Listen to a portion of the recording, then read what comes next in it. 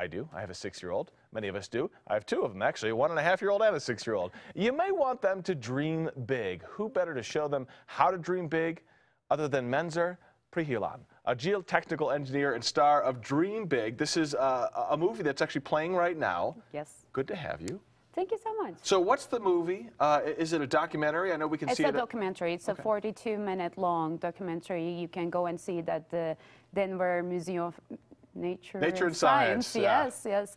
And if you're not in the Denver area, there's actually the website dreambigfilm.com that you can just visit and see all the theaters around the states, which is around 50 of them, I think, at this time. Oh, cool. And some in Mexico, some in Canada, so it's pretty cool. And you can see the show times, you can see which theaters are showing it. So.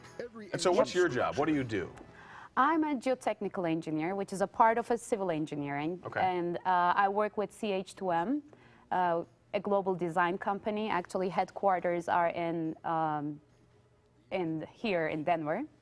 So I work as a civil engineer, and we are in this movie showing what actually civil engineering is, because whenever I tell people that I'm a civil engineer, most of the time I get this look at me like, so what do you do? Well, I can tell you're smart. I mean, the title alone makes me think you're smart, but what do you do? What exactly does a civil engineer do? So I want to start with the idea that it's just like that one of these perceptions that whenever I say I'm a civil engineer, you get to say like I have a PhD or something. Oh, you're smart. You don't. It's not like you don't born to be smart. You just need to work for it. And if you work for it, you can become an engineer. As civil engineers do is basically everything that the building that we are in right now, the bridge that you cross coming to here, the highways that you're driving your cars on, the electric that comes to you, the nuclear power facility. Somebody's got to figure all that out. Yeah, somebody's going to build all that up, and civil engineers are involved with all of them. And I know you'd love to help encourage young girls to dream big, to think about jobs in STEM. And there are so many more opportunities now than there was, I would think, 10 or 15, 20 years ago. For parents out there, what do you encourage them to do? Because my daughter's 6, she wants to play with Barbies. I'm not going to stop her from playing with Barbies.